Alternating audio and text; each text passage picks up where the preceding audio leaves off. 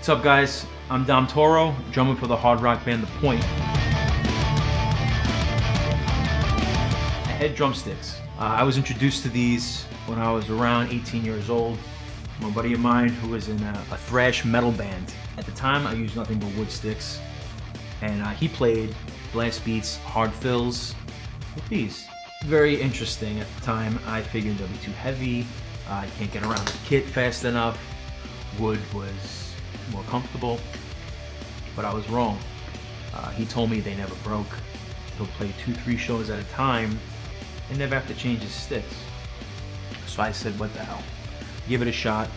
My first live gig, I was at a little club in Queens, New York. Rocked out to maybe 9-10 songs at the time. Didn't change a stick. I fell in love. The durability, the comfort, and quite frankly, the look. Sleek black, can't go wrong with rock music. I like to use the grip tape.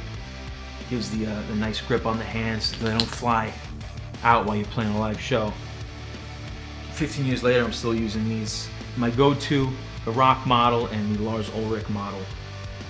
The durability, the comfort, the bounce, the rebound, can't beat it.